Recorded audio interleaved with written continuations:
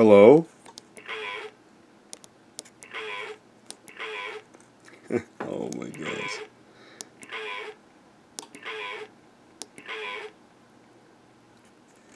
Hello?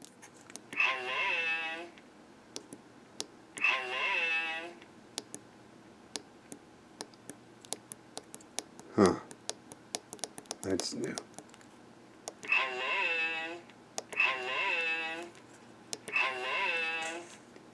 Yay! Yay! Oh my goodness. Oh my goodness.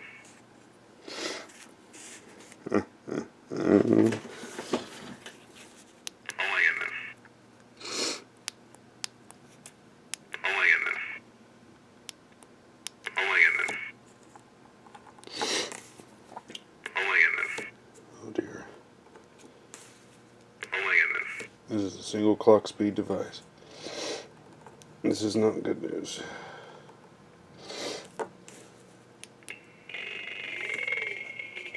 There it goes.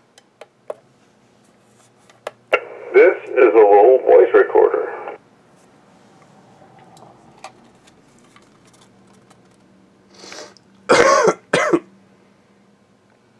There's the ISD chip. Very nice little device. Very fun indeed.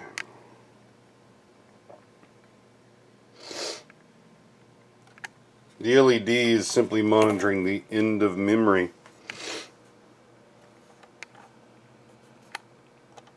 You can record for the full length of the recording, and as you keep recording, once you reach the end of the memory, the LED will turn off.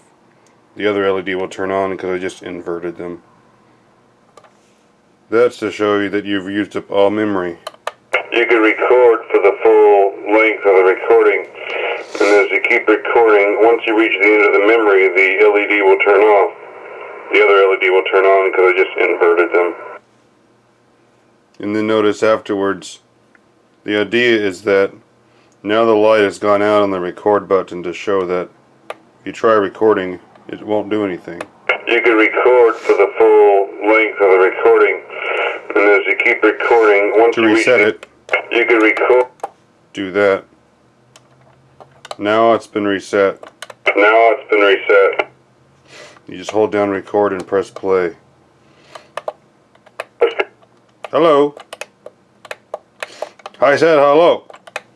I said hello. I said hello. I said hello. I said hello. Yo. That's the full length of the recording. Whoa. And as you keep recording, once you reach the end of the memory, the LED will turn off.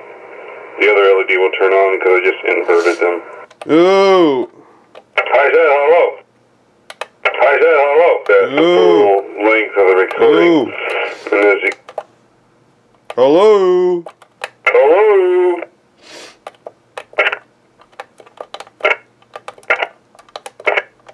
Hey. Hey. Hey. Hey. Hey. Yo. Yo. Yo. Yo.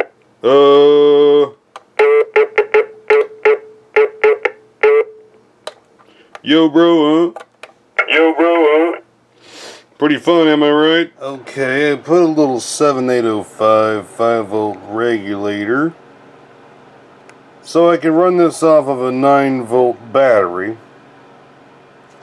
I have the little pot installed and the little on-off switch, and I glued on a battery holder for a 9-volt battery so I can have my little device in one little module and one little set. And there's the circuitry. Look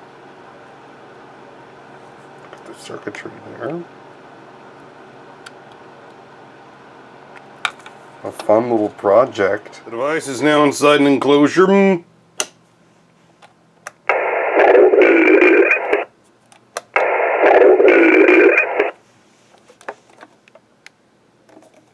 Pretty fun, am I right? Original circuit boards out of the device are right here. See where I took the buttons off.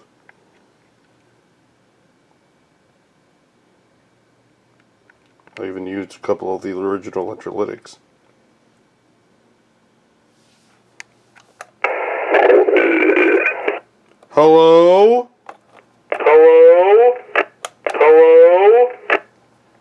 this out. Hello? Or condenser. And as you keep recording, once you reach the end of the memory, the LED will turn off. The other LED will turn on because I just inverted them. Hello? Hello? That was different. That was different. That was different. That was different.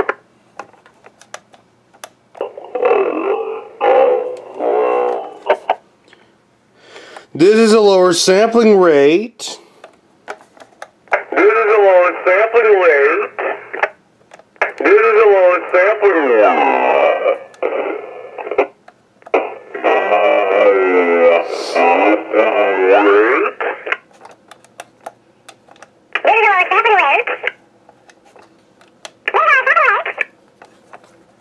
Yay! Yay!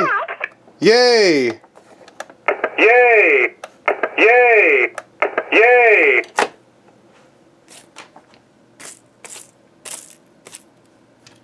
So the original schematic is right here for the record playback circuit off the application information for the chip itself from the internet. But instead of interfacing it like this, I interfaced it like this. Except this resistor does not go to plus. There's a 47K here to ground, which I had to correct on the circuit board because I made a mistake copying the schematic down from my breadboard. So yeah. Yeah.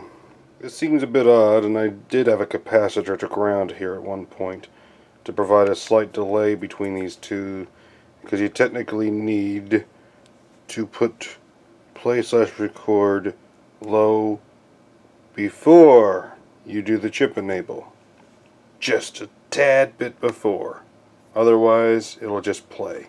The device is complete.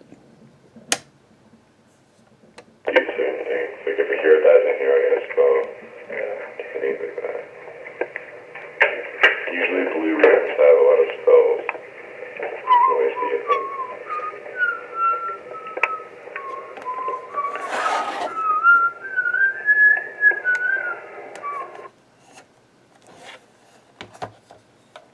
It was originally this. The Vodavi Communication Systems Surplus Phone or Starplus phone box. Hearing aid compatible, made in the Republic of Korea. But now, it's my digital, well, it's not digital, it's my chip voice recorder. You might be wondering, you saying, well, it's not digital. What do you mean? It's a chip? We got digital logic. We got a 7555, higher frequency than normal 555. You're being used as a clock. What do you mean the thing's not bloomin' digital? These ISD speech chips record sound to analog double EPROM cells. You can actually store varying amounts of charge per bit. Instead of using it in the traditional way with a threshold to detect a 0 or a 1, they're using it in a direct way to store voltage values. But it still has a sampling rate, just like digital recording. The default sampling rate's 8 kilohertz when you use the internal clock. But using an external clock, I can vary the sampling rate from, I don't know what the frequencies are, I haven't checked, but pretty slow with lots of aliasing to a little bit faster than it normally goes. But it has built-in filters, so when you make it faster than the regular 8 kilohertz, it still sounds the same as it would with 8 kilohertz. But it's neat to see the circuit board.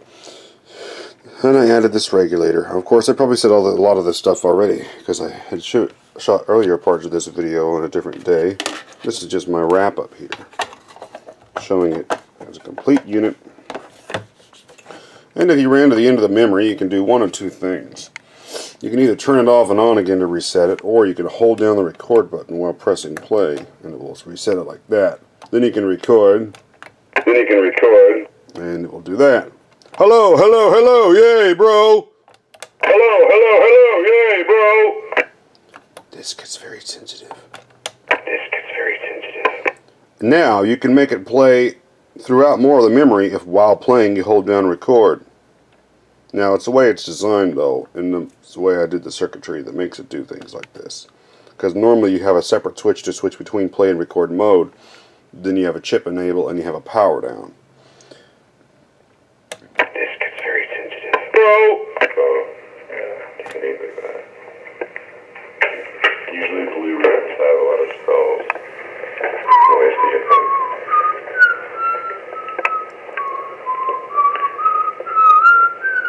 Some of my friends playing a card game. I recorded them playing the game. This is pretty fun, am I right? This is pretty fun, am I right? This is pretty fun. Let's get some aliasing going on this jig. Let's get some aliasing going on this jig. Now the lowest sampling rate it will do.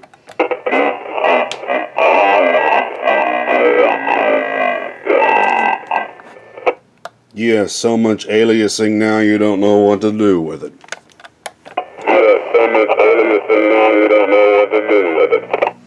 And then we play it all the way at the max. Hello, this is a recording. This thing is fun. Hello, this is a recording. This thing is fun. I hope you enjoyed this video. Okay. I blew down my cans by accident. This one landed right side up, and that one landed like that. I use these cans as miniature trash bins for Q-tips mainly, and other small objects. Because, you know, I could do one of two things. I could either stay at my workbench, conveniently putting it right there, or I could get up out of my seat and wander all the way over to the trash can. Now, which do you think I would rather do? I bid all viewers a Merry Christmas and a Happy New Decade. This has been a Cassette Master production.